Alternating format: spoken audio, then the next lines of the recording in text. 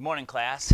Our Christ-Light lesson for this week is entitled The Birth of Jesus. Remember, on the day one of Christ-Light, you don't need your lesson. You can just enjoy listening to me. And then tomorrow is the day that you'll need your sheet out of your binder to read along with me. So I'm just going to tell you the lesson. We're going to start with a little bit of review. But first of all, the title of our lesson today is The Birth of Jesus. Last week, remember, we said, hey, we got to this angel Gabriel who came to Mary and said, you're going to have a child. Nothing's impossible with God. And so Mary trusted and believed. We also had last week that Zechariah and Elizabeth had their son John. And remember what John's job's going to be. John's the guy who's going to go ahead of Jesus and say, hey, look, the Savior's coming. Repent of your sins. Prepare your hearts for the Savior. And our second lesson last week, we had John being born. And in that lesson, remember, Zechariah had his mouth closed because he doubted God.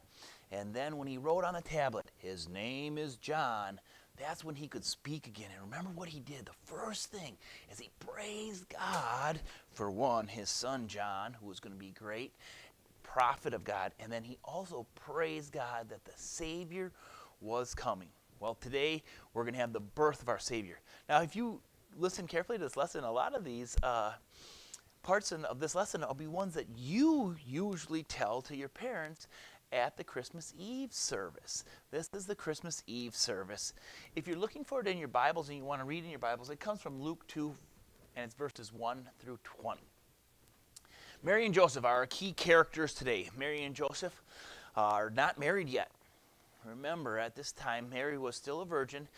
Joseph had said, will you be my wife? And Mary had said, yes, but they weren't married yet. Remember, Mary was going to have this baby.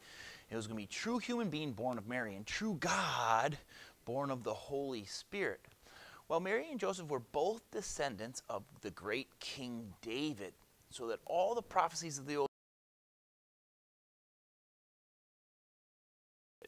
Well, at this time, there was a Roman leader named Caesar Augustus. And remember, the Romans had captured all of Palestine and take them as their captives. And so what this means is they would have to pay taxes to the Romans. And the Romans wanted to make sure they were getting tax money from everybody. So what they said is, all of you people, we want to count you.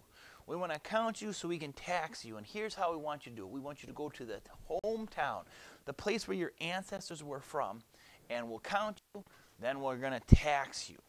And so Mary and Joseph, obeying the law, had to leave Galilee where they lived and go to Bethlehem.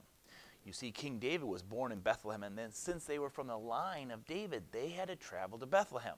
Now, could you imagine being Mary, 9 months pregnant, and having to travel 70 miles? Now, 70 miles, we're thinking that's no big deal. 70 miles, that's like from here to Madison.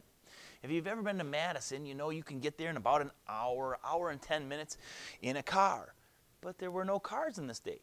So Mary and Joseph either walked or maybe if they were wealthy, rode a donkey. Now picture yourself 9 months pregnant, traveling 70 miles on a donkey. Ugh.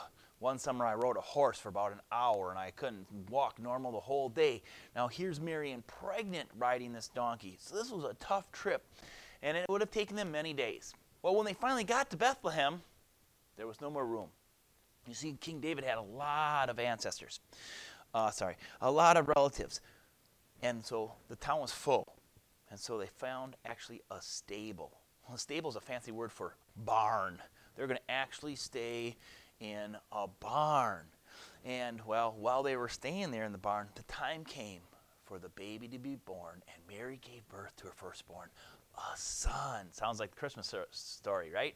She gave birth to a son. His name was Jesus, and she wrapped him in strips of cloth, and she laid him in a manger. And that's a fancy word for a feed trough, where the animals would come and eat all the food. Well, they got the food out of there, and they laid this baby. Well, nowadays, we'd put diapers on the baby, and we'd wrap them real tight up with a blanket because they just spent 9 months inside of mom, and it was really tight in there, and that felt safe. And so Mary would have wrapped this baby with different strips of cloth to make it nice and warm and to feel all safe. And then she would have laid it like we would lay babies in a crib or a bassinet, and we would lay it in a manger.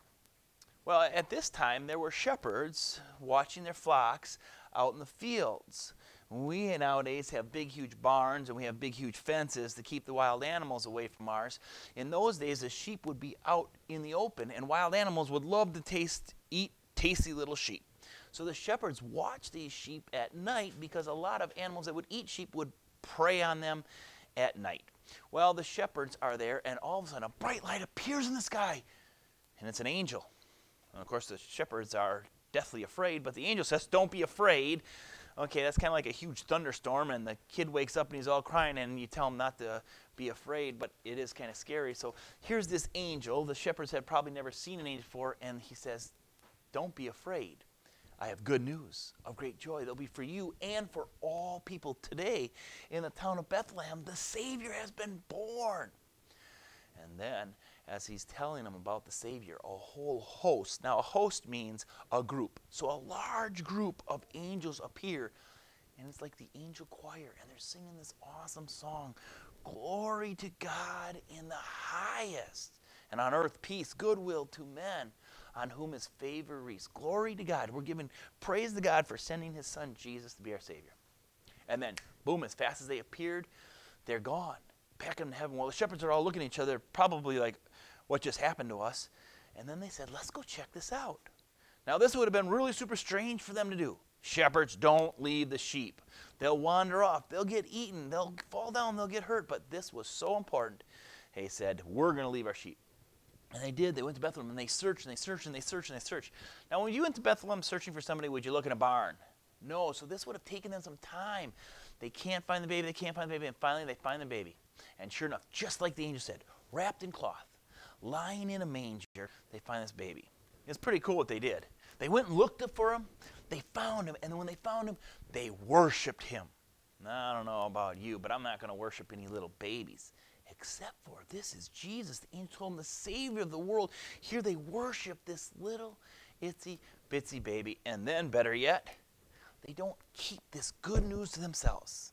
Now, maybe you've had a younger brother or sister born. You would know this. Or maybe you had a family member who had a baby. What do we do when a baby is born?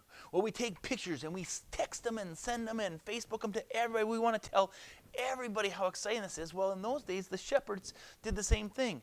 In the middle of the night, they're leaving town, and they're making loud noises, telling everybody, "The Savior's been born." Everybody they came across, everybody they met, they told the good news. When they got back out into the country, they did one more thing. They praised God. Thank you, God, for sending us our Savior. They praised God. Well, if you were the mother of this baby and you had all these strangers come in and worship your baby, you'd probably remember that. And the Bible says Mary treasured up all these things and kept them in her heart, which means she remembered and took note of this. Boy, the angel Gabriel said it's going to be a special baby, and it already is turning out to be a very special baby. Christ Light Lesson 2A.